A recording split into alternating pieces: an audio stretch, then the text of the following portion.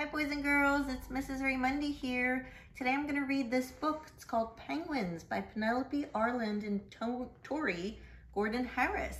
I want you to get a little more information about some penguins before we go on our virtual trip to the zoo. I'm not going to read the whole book to you, but I do want to share some important facts from the book. Here we go. This page says, or the heading, what is a penguin? A penguin is a bird, but unlike most other birds, penguins cannot fly. Instead, they live mostly in the water. Penguins are excellent swimmers. More penguins. The smallest penguin is only about knee high, and the biggest is as tall as a 7-year-old child. There's lots of different penguins. Even more penguins. The tallest penguin, which is an emperor penguin, is as tall as this boy. Penguins on land. Penguins look very funny when they are on land. They stand completely upright on their 2 feet, just like we do. Some of them get around by walking or sliding or leaping out of the water. Penguins in the sea. Penguins may be slow on land, but they are excellent swimmers. They are the only flightless birds in the world that can swim underwater. It actually looks like they're flying underwater. They hold their breath, they leap and they dive, and penguins actually paddle. They do take underwater naps. It says some penguins spend up to 9 months in the ocean. Nobody knows how they sleep. Scientists think they must take short naps or beneath the surface. Penguin feathers. Penguin bodies are perfectly adapted to cold, which is why they can survive in places that most animals can't. Their feathers keep them warm and dry. Here are some photos of penguins and their feathers. The Iceberg Cafe. Welcome to the Iceberg Cafe. On the menu today are all the delicious sea creatures that penguins love to eat. Penguins only feed in the water. We have krill, we have squid, we have lanternfish.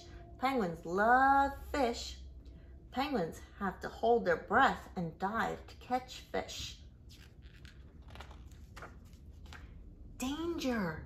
On land and at sea, penguins have to look out for danger. There are vicious predators ready to grab them for a meal. Some of them are orcas, gulls, people, and leopard seals. Galapagos penguins. Galapagos penguins live on islands much farther north than any other penguins do.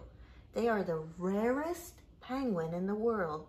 That means there's not a lot of them. Rockhopper penguins. Rockhopper penguins are small crested penguins that live on rocky islands. They are very good at jumping and climbing on steep cliffs. Macaroni penguins. There are more macaroni penguins in the world than any other penguin. Scientists estimate there are about 13 million macaronis alive today. Yellow-eyed penguins. Yellow-eyed penguins are the only species with yellow eyes. They are in the greatest danger of becoming extinct because their habitat is threatened. Their numbers are constantly going down. This page has a very special penguin. It's a fairy penguin, and I have a fairy penguin right here. This penguin is actually part of our family. Her name is Lovey. Fairy penguins are the smallest penguins. They are also known as little penguins or blue penguins.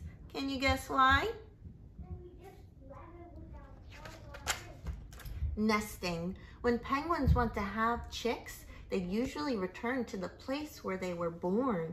Each pair finds a safe place to make a nest and keep the eggs. baby penguins. Female penguins lay their eggs. Then the male or female sits on them for 30 to 60 days, depending on their species. The eggs hatch into fluffy chicks. And I have two little baby chicks right here. And you can see they are fluffy, and their feathers keep them warm. They're not allowed to go in the water because their feathers are not waterproof yet.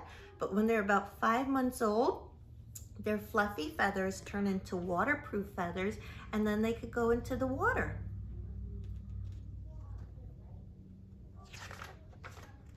Gentoo penguins. Gentoo penguins usually have bright orange bills and feet. They swim near the Antarctic islands and go ashore to nest. Chinstrap penguins. A chinstrap penguin is easy to recognize because it has a black stripe beneath its chin that looks like a chin strap. You can see it right there. Adelie penguins. Adelie penguins live in the chilly waters around Antarctica. They are strong swimmers, and they sometimes travel more than 60 miles to find food. Here we have an Adelie penguin. His name is Bubby. He's part of our family too. King penguins. King penguins are easy to recognize because of the bright yellow and orange plumage on their heads and necks. The Emperor's Journey.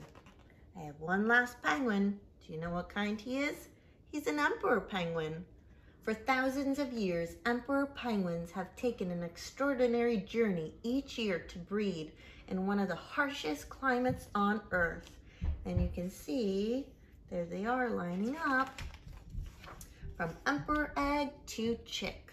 Here is a timeline of how a baby hatches. All grown up, as the weather gets slightly warmer in Antarctica, the ice melts and the emperor penguin breeding ground is nearer to the ocean. The chicks have only a short journey to the edge of the ice for their first plunge. And that's the end of the book. It has a glossary in the back with lots of facts and a thank you page. If you've ever seen the movie Happy Feet or the Disney movie Penguins, they have a lot of great facts about penguins too. If you're able to check out this book and have mom or dad read the other facts to you, I definitely would recommend checking it out. All right, bye boys and girls.